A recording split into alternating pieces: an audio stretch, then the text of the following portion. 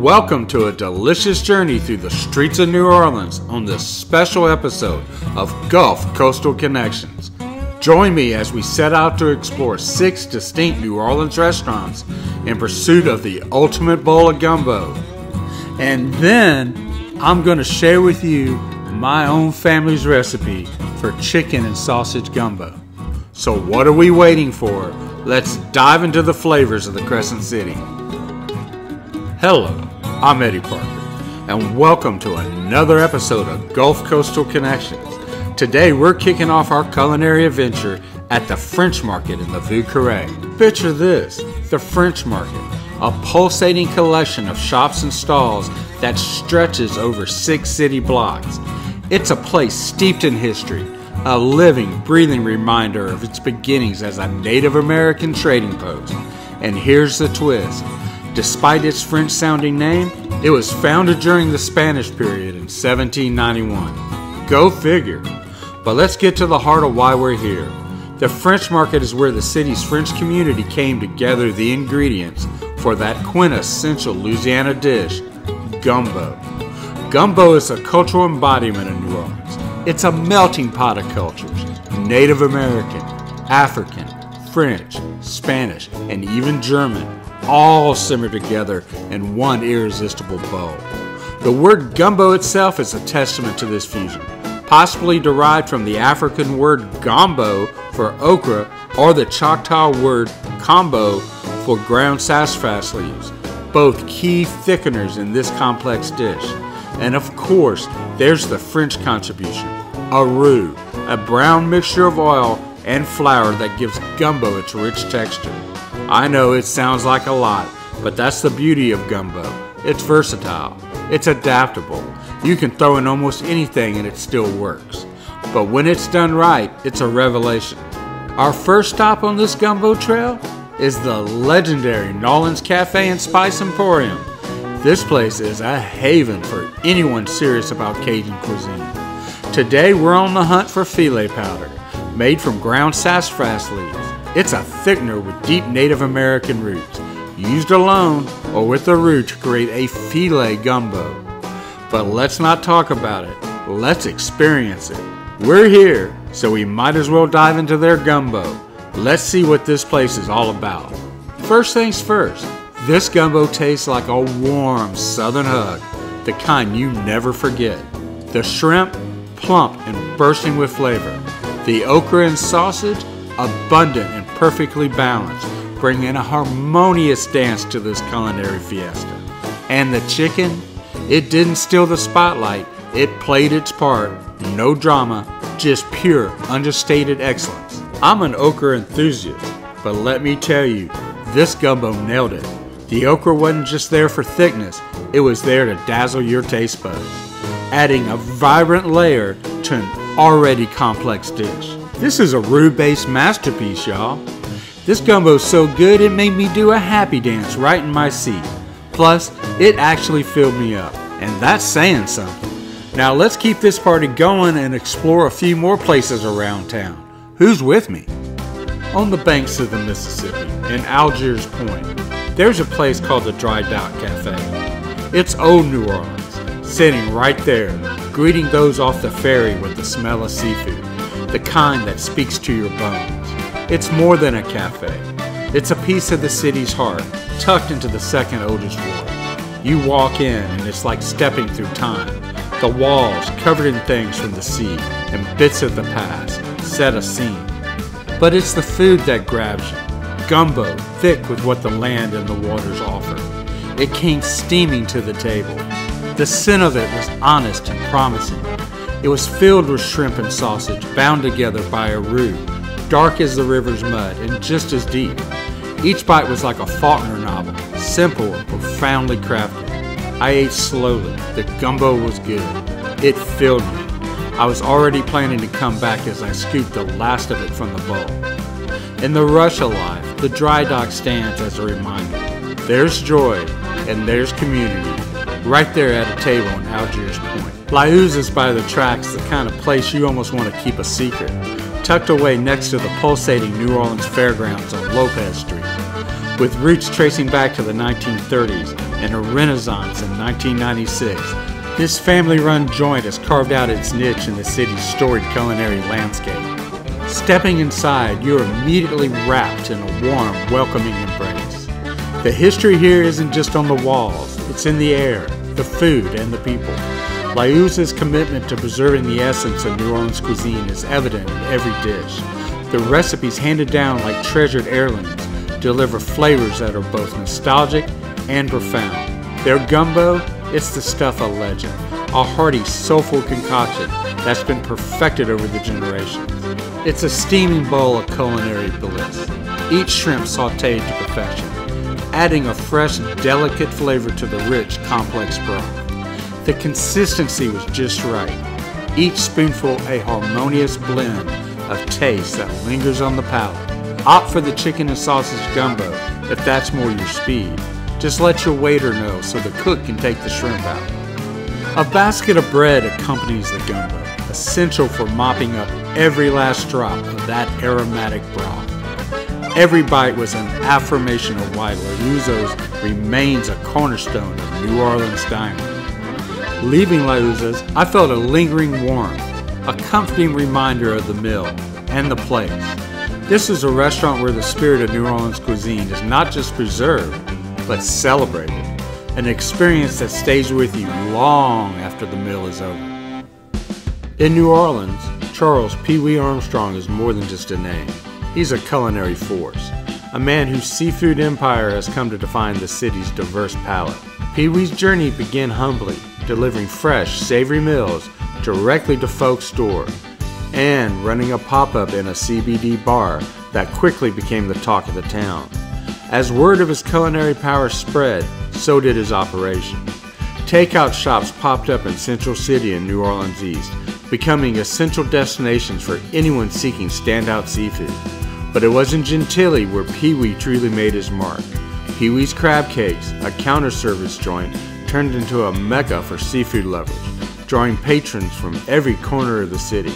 The seafood gumbo at Pee Wee's is nothing short of a masterpiece. Packed with meaty crab legs, plump shrimp, and hearty slices of sausage, this gumbo is a rich tapestry of flavors that captures the essence of New Orleans cuisine. Each ingredient melds perfectly with the next, creating a robust, cohesive dish seasoned to perfection. The balance of heat and natural flavors means there is no need for Tabasco or seasonings. What sets this gumbo apart is its remarkable affordability. In a city known for its extreme opulence and poverty, Pee Wee's Gumbo bridges the gap, offering a luxurious dining experience at a price that welcomes everyone. This accessibility invites diners from all walks of life to partake in the distinctive tastes of New Orleans without the worry of a hefty bill. Each spoonful of gumbo not only satisfies the palate, but connects you to the rich, lively spirit of the city. It's more than a meal, it's a cultural experience. For anyone looking to understand and appreciate the unique allure of New Orleans cuisine, Pee Wee's Gumbo is a must-try.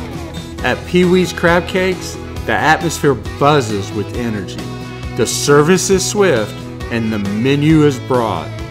Together, these elements plainly explain why Pee Wee's name and food are so vital to the vibrant culinary scene of New Orleans.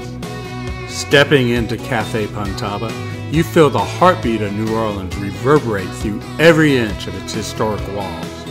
Located on the iconic Jackson Square at the intersection of St. Peter's and Charter Streets, this quaint eatery resides in the Upper Pantaba building, one half of a meticulously preserved 19th century row house duo. The menu is a siren call of regional delights.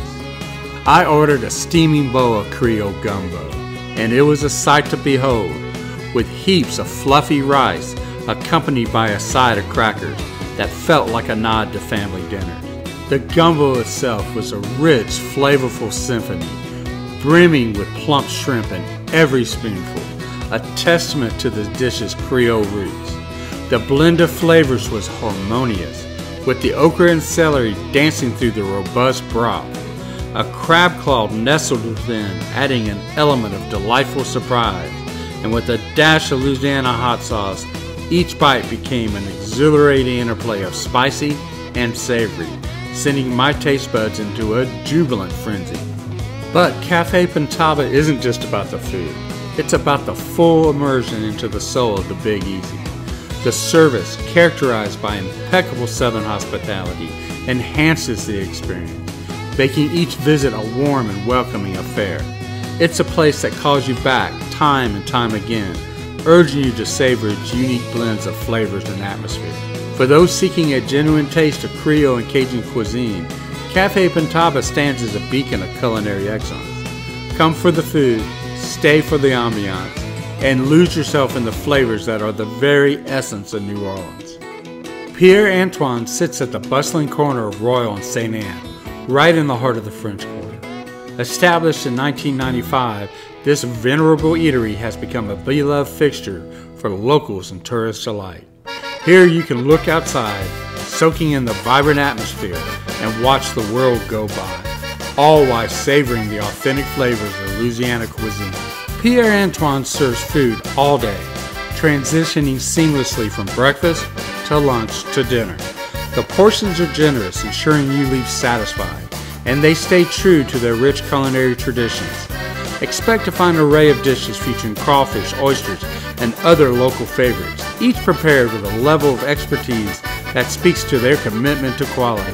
I ordered a bowl of gumbo, and it came to the table hot and steamy. Its enticing aroma a prelude to the flavors within. The gumbo was served with a dark roux, a visual promise of depth and richness. The first spoonful delivered on that promise, bold flavors that didn't overwhelm, but offered a perfect canvas for a bit of added spice. I reached for the Louisiana hot sauce, and it elevated the dish to another level. The gumbo was packed with tender pink shrimp and a surprising addition of tomatoes.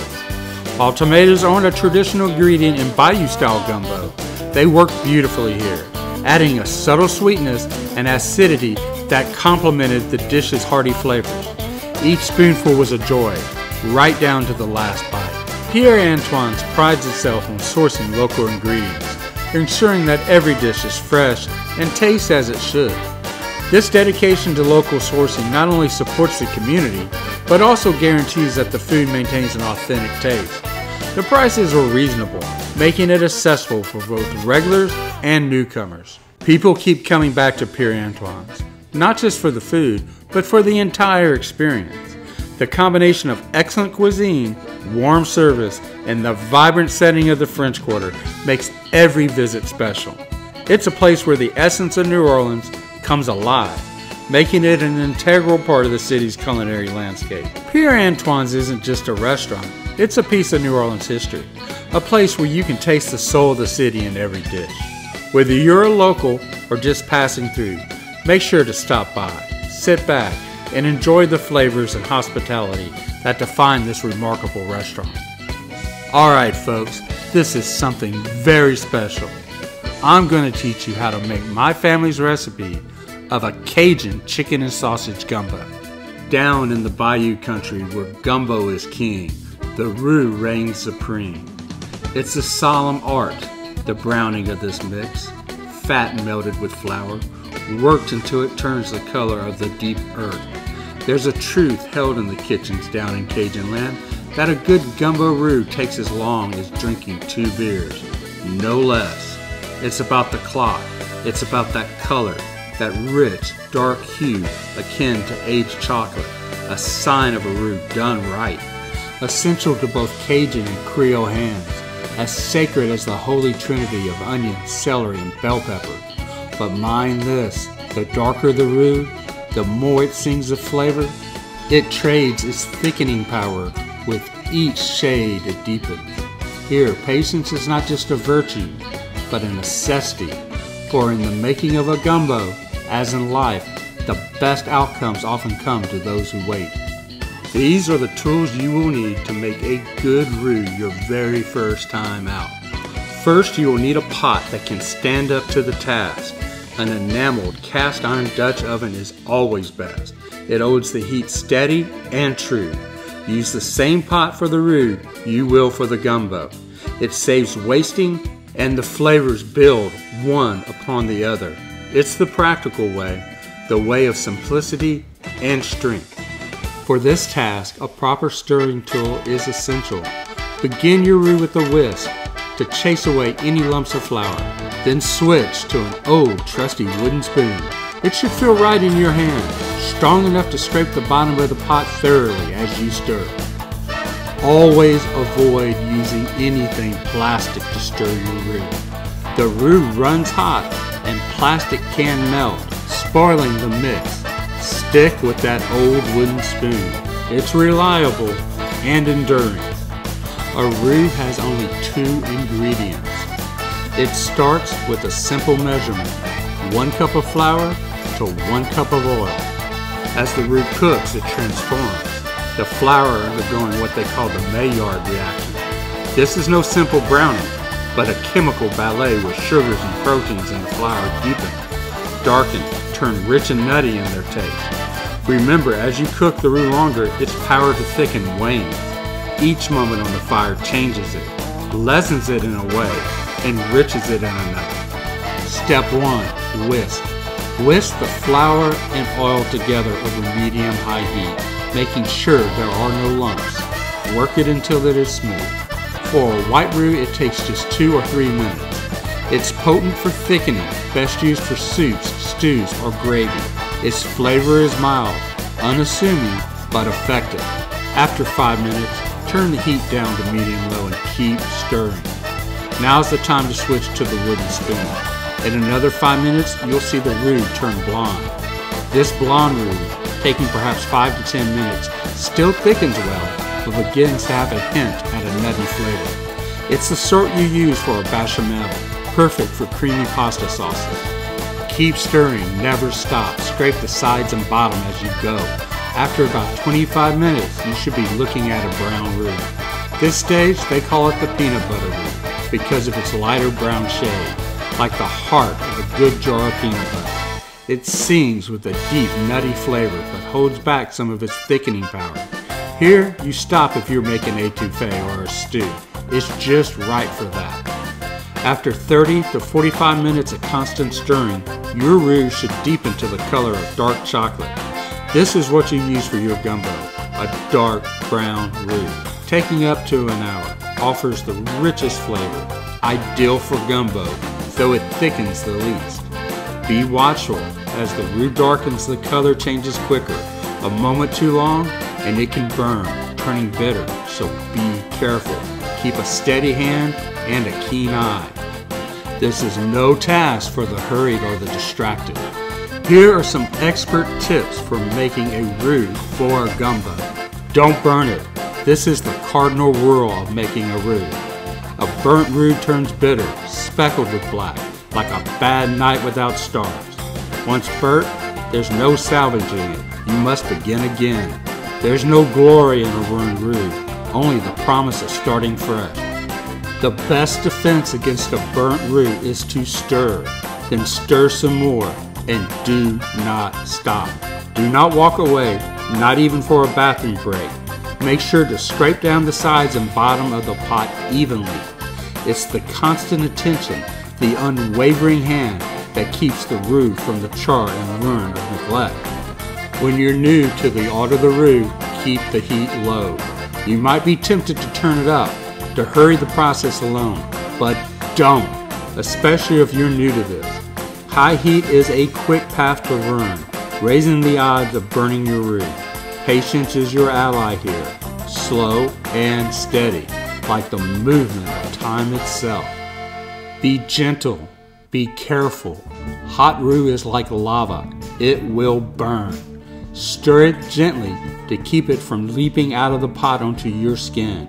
Chef Paul Prudhomme called it Cajun napalm for a reason.